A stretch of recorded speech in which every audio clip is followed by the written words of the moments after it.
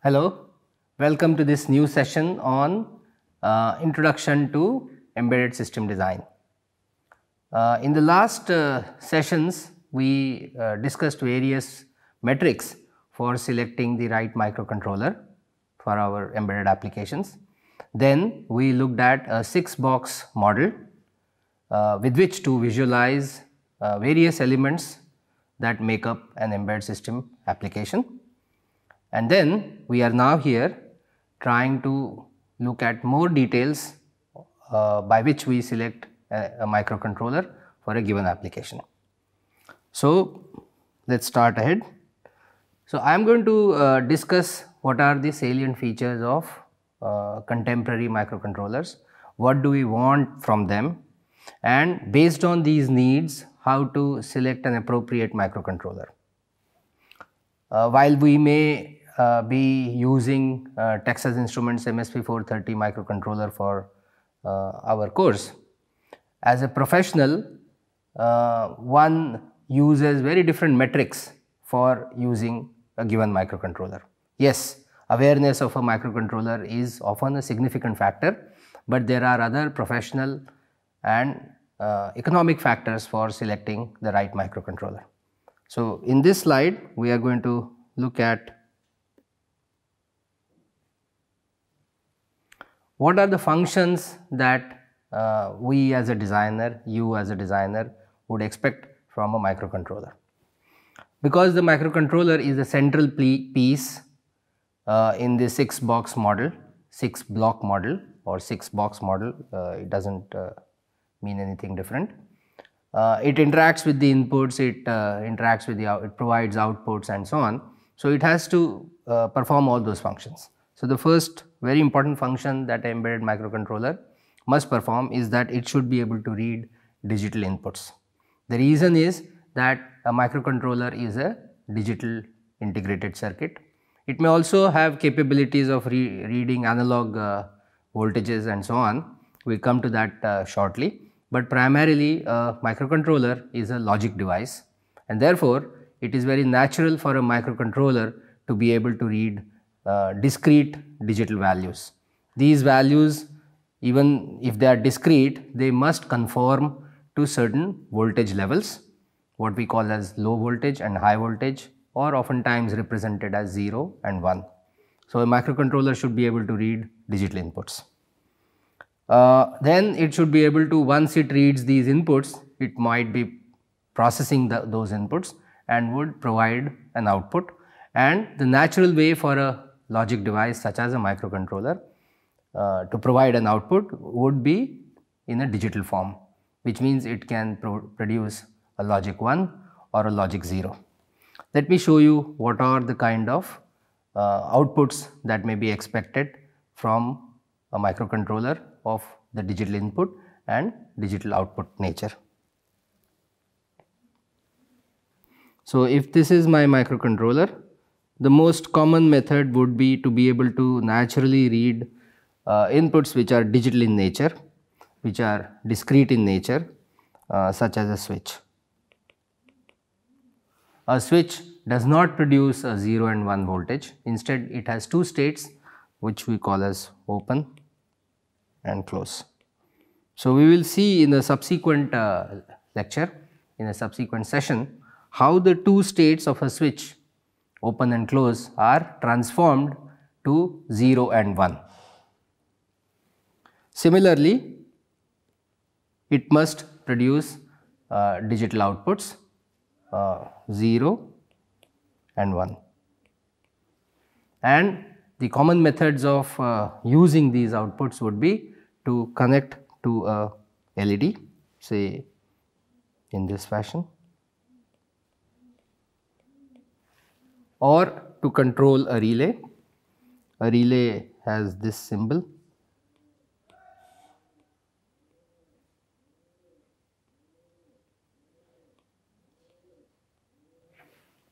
And so, if it is possible to connect this relay directly to the microcontroller, you would do that.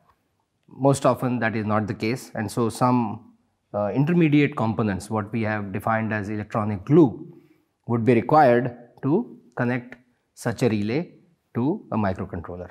But yes, a relay has discrete states, either the relay is on or the relay is off, and therefore it is very natural for a device like a microcontroller to control a relay. Let us go back to the expected functions out of a microcontroller. Apart from reading digital inputs and outputs, it must be able to measure time or keep a record of time. And why is that? Because the microcontroller part of the embedded system is interacting with the external world. The world is continuously changing, inputs are changing, and therefore the microcontroller must be able to read these inputs, process them in a timely fashion and provide timely outputs, and therefore it must be able to maintain a record of time. There are many examples of where this might be used. Maybe you want to plot the variation of temperature in a room as a function of time, therefore you may very well require to measure time. We will see more examples. It may also be expected to measure time between two events. For example, suppose I am in this room such as this, and I open the door and I want to know what is the time between arrival of two people. That would be classified as time between two events.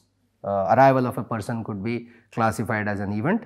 I can put a sensor on the gate of this door which provides me a pulse, which provides a logic value which I can read from the digital inputs, and after the detection of that signal that a person has entered, I could start counting time till such time that another person enters. So I would be able to measure time between these two events relating to entry of two people in this room. It may also be required to measure duration of a complete event, not just duration between two events, but duration of an entire event. And again, we can define what we mean by an event, whether the act of an individual passing through the gate is an event, or I am holding a program here and the event would be defined as the time when the first person enters the room till the last person exits the room. Maybe I can define that as an event. What the definition I want to have depends on the application. What do you want to define an event? And here also you may be required to measure the time between events or duration of an event. I already discussed time between two events. Then a microcontroller would be expected to generate random numbers. We would see applications in subsequent lectures that where do we need random numbers, what are the various methods of generating random numbers. The next function that I would expect out of a microcontroller is to respond to what I call as asynchronous events, meaning events that happen without being synchronized with the clock of the microcontroller. So all human inputs or all environmental inputs in a way are asynchronous events, and a microcontroller is expected to take cognizance of these events and respond appropriately, and for that it uses a concept called interrupts. We will see how microcontrollers are able to process such events through the concept of interrupts. Then a microcontroller would be expected to measure voltage or current or resistance. If it is able to measure voltage by itself, and if not, we must add some feature by which we can measure voltage, then we can easily be able to measure current or resistance, and for that matter any other parameter. Let me explain how. So let us say that I have a microcontroller which is able to read voltage, and so that will be called an ADC input, where it has a range of say 0 to V max, that is any voltage between 0 volts and V max volts can be applied to this pin. And now instead of measuring voltage, I want to measure current. Now current obviously would be passing through some circuit, maybe I want to measure this current, and I would use the same mechanism that a multimeter, an ammeter for example, uses to measure current. And what I would do is I will introduce a very small resistance R very small, so I designate it as R low, and I would connect, maybe I would need this voltage that is generated is so small that I do not get enough resolution for my ADC. So, I put it through an amplifier and say this resistance is grounded, and so the current that is passing is also passing through this, and then using some gain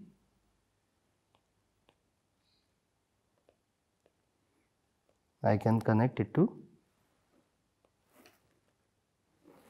the ADC input.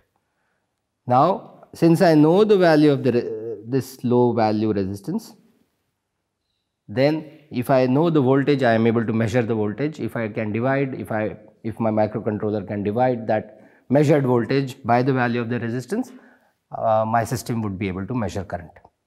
In case the resistance is not grounded, as I have shown, because measuring the current in which it is going into the ground at the point where it just enters the ground is very easy to use. But what if I want to measure current which is floating, meaning I put a resistance, but none of the ends of this resistor is grounded, which means I would need to connect. It still has to be a very low value, R low, but now instead of a non-inverting amplifier as I have shown in this case, I would need to use a differential amplifier which takes the difference between the two terminals here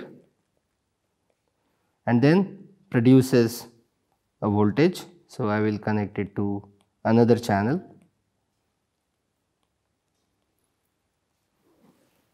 and so whatever current is going through this node need not be grounded, this node need not be grounded, but the current flowing through this low resistance value can be converted through a differential amplifier. This is not the correct circuit for a differential amplifier, we will come to that, but here I am showing that we will be using a differential amplifier which takes the difference of the voltage at this point and at this point, A, B. It takes the voltage difference VA minus VB, that is the voltage across R low, and then it converts it into a voltage and the ADC can read it, and then when we divide that voltage by the value of this resistance, I get the amount of current that is flowing through this resistor. The third expectation might be to be able to read a resistance. Now, there are again many methods of measuring the resistance. One is I can create a potential divider. So, say this is R reference, I know the value, I connect it to a reference voltage Vref, and then I connect an unknown resistance and I ground it. So, this is R unknown, and then I connect it to my microcontroller, the same ADC input.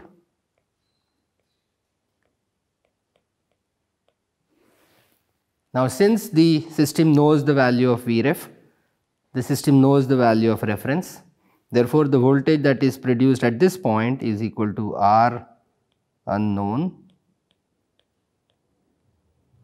divided by R unknown plus R ref into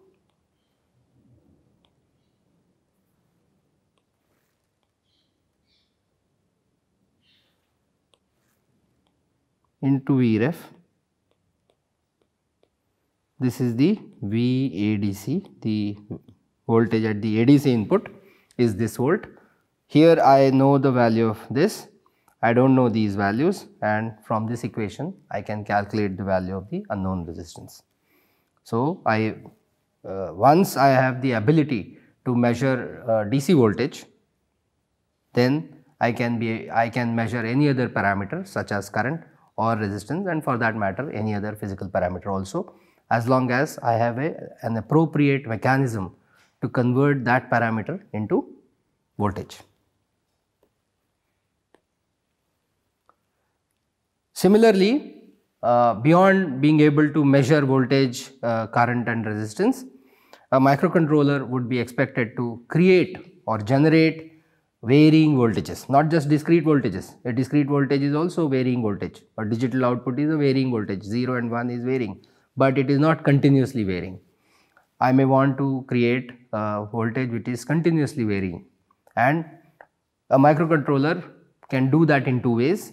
One, it could have a device such as an ADC. For reading analog voltage, it can have a device called a DAC, a digital to analog converter. In most cases, in many cases, a lot of cases, a microcontroller does not have an explicit digital to analog converter.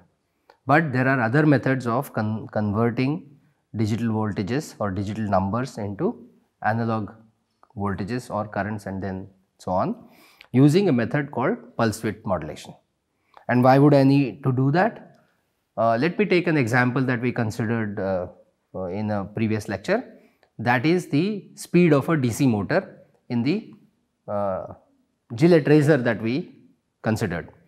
The speed of a DC motor depends on the applied voltage. The voltage that is applied to the terminals of a DC motor determines the speed. If I want to increase the speed of the DC motor, I have to increase the voltage. If I want to reduce it, I will have to reduce the voltage, and therefore, in such application I may require to be able to produce analog voltages, and therefore a microcontroller must be able to do that. Later in this lecture we will see how a microcontroller is able to achieve that requirement. Then another application, that another function that a microcontroller would be expected to perform is to be able to store data. Now, while a program executes, a microcontroller uses RAM or it uses internal registers to store data temporarily. But sometimes you may want to store data in a more permanent medium so that you can inspect it later, you can transport it when you do not have the mechanism or a communication channel to transport it right away. So, you store it, and so you may require large amounts of capacity to store that data, more than the internal registers, more than the RAM that your system may have. And so, this function will be performed by connecting to external devices which have larger, higher storage, such as a hard disk drive or serial EEPROM devices or serial flash memories. Another function that is expected out of a microcontroller is to be able to visualize data. Imagine that you want to plot how the temperature in this room is varying as a function of time over 24 hours or continuously. What would you want to do? You would want to have a display which can create a graph and then fulfill this requirement. Another function that is expected is to be able to print data in a portable fashion or print data whenever you want it. An example is these days in India there are a lot of these parking lots, and the parking lot attendant is carrying a portable device. As you enter the parking lot, they will enter the car registration number and quickly punch a button and a printout is produced. So, you may want your device to be able to print information. And last but not the least, an embedded microcontroller would be expected to control motion. As we saw, whether it is the speed of a DC motor or the position of a certain device, maybe you are designing a printer, then the print head needs to be located appropriately, and so we are talking of being able to control motion. So, these are all the common functions that one expects a microcontroller should be able to perform. Now, let us see how it does that, or what all features are available on microcontrollers to be able to satisfy these requirements. Now, before that, let us see what does our contemporary microcontrollers have to offer. This is not related to a single microcontroller, but in general a survey of the features that modern contemporary microcontrollers offer. So, all microcontrollers are, as we have seen, nothing but a complete computer on a single chip, and therefore the CPU part of the microcontroller would be able to handle certain amount of data bits at a time, and that is the bit handling capacity of that device, and it can range from 4 bits or 8 bits or 16 up to 64, maybe even more. The instruction set architecture of such microcontrollers could be of RISC or could be of CISC types. Now, we have observed over time that there are no very strict boundaries between RISC and CISC. Good ideas from one architecture are often borrowed and implemented in another architecture. We will see traditional RISC or manufacturer defined architecture. If the manufacturer says theirs is a RISC architecture, you might find certain features which actually belong to the CISC category and vice versa. But yes, these are two dominant architectures that are available. And then from a memory access point of view, we have two architectures that are available, von Neumann or Harvard.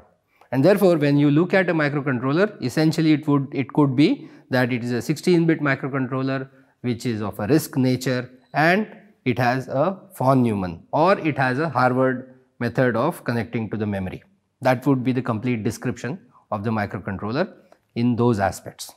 Apart from that, it is able to connect, it has on-chip memory. The question is how many types of memory it has. Usually it would require two types of memories. One is permanent to store the program and the other being volatile to store data or to store pass parameters to a subroutine or to store the return address when you are calling a subroutine. We will go get into the details of all these things that I am mentioning here once we start talking about the actual microcontroller.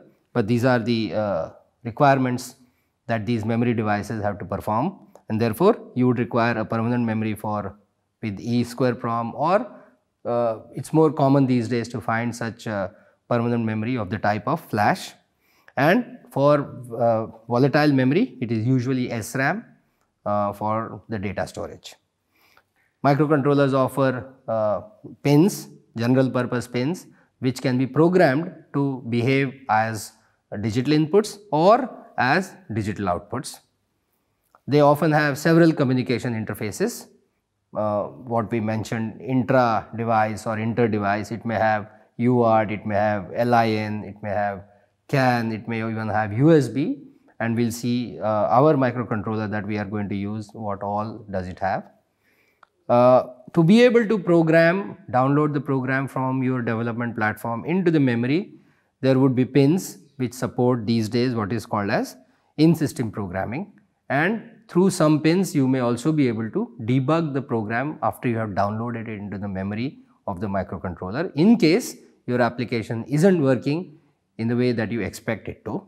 And for that it uses a SPI bus as well as another interface specialized for debugging called JTAG. Our MSP430 microcontrollers has another format called SWD, which is serial wire debug. And so these are all the programming and debugging options that you would find on these microcontrollers. Then it would have peripherals with which you can measure time, you can count events, you can generate pulse width modulation signals, and I want to add here that pulse width modulation signals are primarily used by microcontrollers to convert digital numbers into analog voltages, and we will see how. Then most modern microcontrollers often have a specialized timer. It has a dedicated function and it is called a watchdog timer. And just like a watchdog at home, when there is a burglary or when there is an unusual event happening at home, the dog is expected to bark and alert the owner, the residents of the house. In a similar fashion, the watchdog timer, if it appears to the watchdog timer that things are not going well, things are not going in the way they are expected to on the embedded system, it will do something to alert the system, and usually it is in the form of resetting the microcontroller.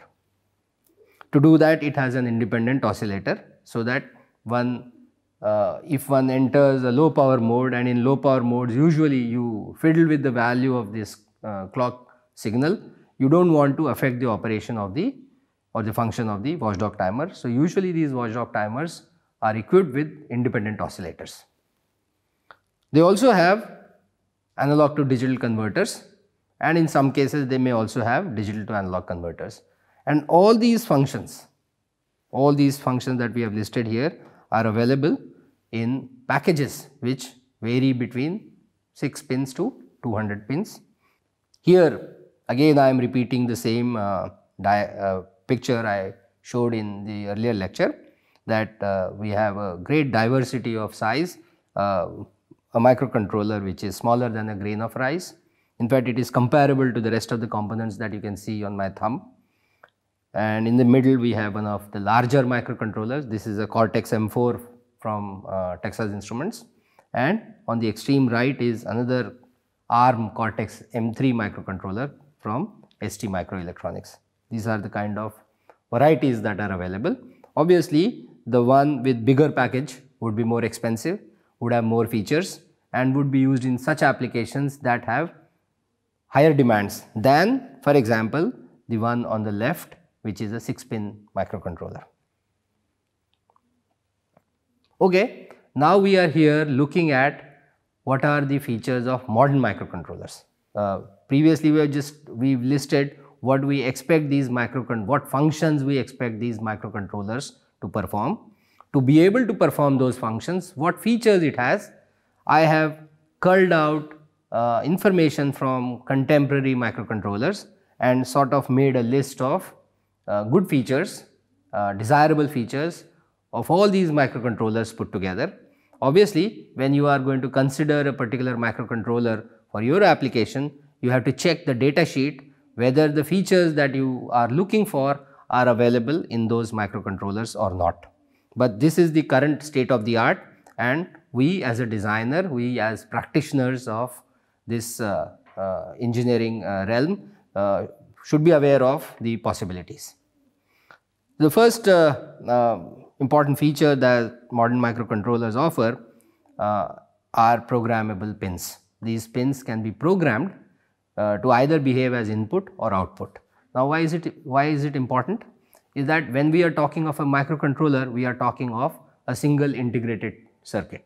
And a single integrated circuit, whether it is small or big, would have a limited number of fixed number of pins. Let us say we have a 20-pin IC. Now, any 20-pin IC or any IC for that matter, electronic circuit, would require power supply pins, and so we would have to discount 2 pins for power supply application. That would leave us with 18 pins. Now, you could use all these 80, if this 20-pin device that I am talking of here is a microcontroller, you are left with 18 pins, and you could decide that, oh, let us do a equitable partition. Let us say 9 of the pins are digital inputs and 9 of the pins are digital output. So, obviously, any application which requires less than 9 inputs or less than 9 outputs could possibly utilize this IC. What if I still need total number of input pins and output pins to be 12, but I want 10 input and 2 outputs, or 10 outputs and 2 inputs? Now, in principle, this 18-pin or 20-pin IC is quite capable of satisfying the requirement, but if the inputs and outputs are equally partitioned and fixed, then this specific application where I need 10 input pins and 2 output pins will not be able to use such a microcontroller. Thankfully, that is not the case. That all the pins, general purpose pins that are available, apart from the specialized function pins such as power supply, and there may be other specialized function pins, rest of the pins are programmable, and by writing an appropriate program, the user can decide which of the pins will function as inputs and which of the pins will function as outputs. Okay, so we have seen how the pins on the microcontroller are programmable, and you can program them to be of input or output types. Now, let us see the next point, and it says that the output pins, if you define a pin to be of output type, then it has a capability to provide about 30 to 40 milliamperes of source or sink current. Now, what is the meaning of source and sink current? Let us look at a sketch. Now, when I have a microcontroller, I can connect LEDs, which we saw earlier. I can connect LEDs in two ways. I can connect LEDs in this fashion. Okay. In this case, the LED, this is a pin, let us say P1. This LED will light when the P1 voltage, P1 logic is 1. So, it is going to LED lights up when P1 is equal to logic 1. When the logic voltage level on P1 is 1, the LED lights up. The question is how much current flows through the LED, and it will depend on the resistor R and the nature of this LED. The voltage across a LED depends on the color of the LED, and therefore, you need to find out from the data sheet what is the voltage drop across that LED, and you can involve these numbers parameters in an equation and estimate the amount of current, and the current will be the voltage output of at P1, which would be called as VOH, that is the voltage when the output is high, minus the voltage across the LED divided by the resistance R. So, if this current that you want pass through the LED is less than 30 milliampere, that means you can easily connect this resistor and LED combination to the pin without needing any current amplifiers. What are current amplifiers? If you need more than this current, we will see subsequently, but right now suffice it to say that this current which goes through the LED goes out of the pin is called source current. So, in this case it is a source current,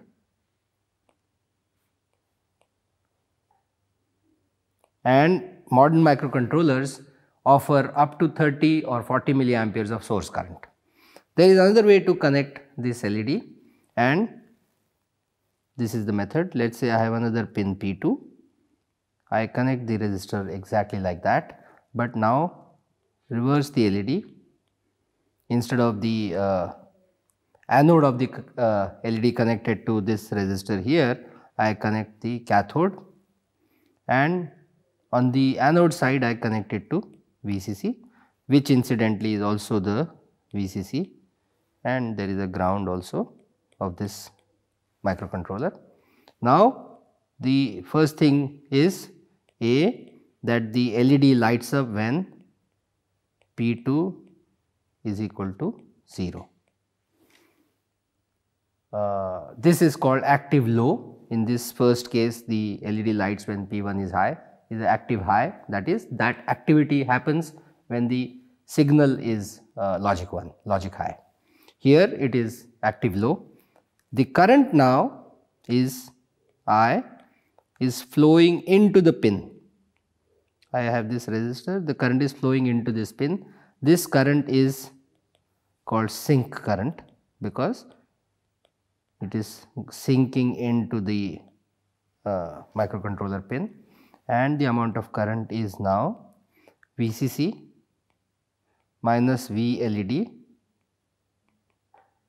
minus VOL, that is the voltage at pin 2 when the logic is 0. When it is low logic, it does not mean 0 volts, it may be some nominal voltage. You have to refer to the data sheet of the microcontroller to know what is the value of VOL. This is the voltage across the resistor, and therefore divided by the value of the resistor would be the current that flows through this LED. The intensity of light that is coming out of the LED is proportional to the current flowing through the LED. And so, if the intensity that you are going to get for this current, which if is less than 30 or 40 milliamperes, you would be able to connect it directly to the microcontroller. In case you want more intensity, you want higher intensity, and you have to have much more than 40 milliamperes of current, we will have to resort to some other circuit configuration. but 30-40 milliamperes is a significant amount of current with which to control small LEDs, and so they do not need any other driver circuit to handle them. Also, you can probably turn on small relays with this amount of current, and so having a capability to drive 30-40 milliamperes of source or sink current is a good feature that these modern microcontrollers offer. In case you choose to have these pins as input pins, then sometimes we need these pins to offer a feature called a pull-up resistor. Let me explain.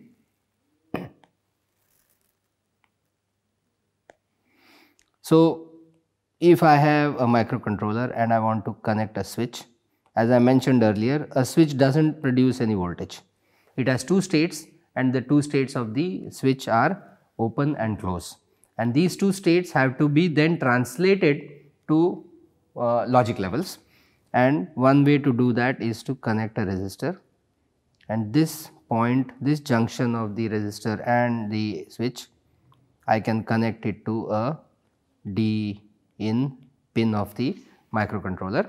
Now, when the switch is not pressed because of this resistor R, and this resistor is called pull-up resistor, it will be able to provide logic 1 to the input pin. When the switch is pressed, it will ground this terminal A, and therefore the logic voltage applied to the D-in pin will be 0, and so the open and close state of a switch have been converted to logic 1 and logic 0 with the help of this resistor. This is called a pull-up resistor. If the value of resistor is small, it is called a strong pull-up. If the value of the resistor is large, that is the amount of current going through it is small, it is called a weak pull-up. Modern microcontrollers oftentimes give you options to 1. Have a pull-up, 2. Select the amount of select the nature of the pull-up to be either of strong nature or weak nature, and in some cases if you do not want to have the pull-up, it would function with what is called as tri-state capability. Also, in the previous slide we saw that a microcontroller is supposed to measure time, measure analog voltages, maybe even produce analog voltages.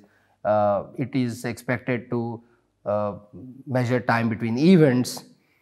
How is it possible to fit all these functions on a limited number of pins of a microcontroller, other than to share the functionality of these pins? And that is the meaning of fourth point, that each pin offers multiple functions. One of the important functions is that the pin is digital input or output, fine, but besides that it will also offer additional functionalities, and the user must write an appropriate program to select which of these offered functions on a given pin would they like to use in that application. Let us see what is the meaning of this in a pin diagram from one of the MSP 430 microcontrollers. Here, as you see, this is a 28 pin device. Pin number 1 and 28 are VCC pins. They do not have any other function, and rightly so. They are used to connect power supply voltages to this microcontroller. Other than that, almost every pin, if I look at pin number 14, it has two functions listed, P3.3/TA1.2. These are two functions. Let us look at another pin. For example, this is pin number 26 is X out/P2.7. Now, in case you want to use pin 26 for X out, then you will have to forego the other function that is listed there, such as which is P2.7, that is a port to pin number 7. And one hopes that you could use other pins for that function which P2.7 is was otherwise going to provide you, because you want to use pin number 26 for X out function. This is the way multiple functions can be shared on a small on a chip with limited number of pins, and this is the meaning of each pin offers multiple functions. Let us take another example. This is from one of the AVR microcontrollers. In fact, this is the microcontroller that is used in Arduino platform, and you see here also in the middle we have 4 pins, pin number 7, 8, 21 and 22, even 20, which have single functions, and these are related to the power supply as well as reference voltage.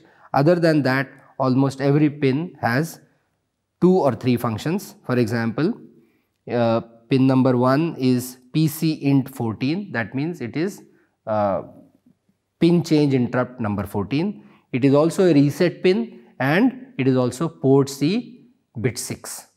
And you can see that, let us take another example, pin number 23, it is PC0, that is it can be programmed as port C bit 0, or it is ADC channel 0, or it is pin change interrupt number 18. So, this is the meaning of fitting multiple functions on each pin and leaving it to the judiciousness and the knowledge of the user to decide which exact function they would like to select of all the multiple functions that a particular pin offers. We will finish this lecture here, and we will continue with the rest of the important features that modern microcontrollers offer. Thank you.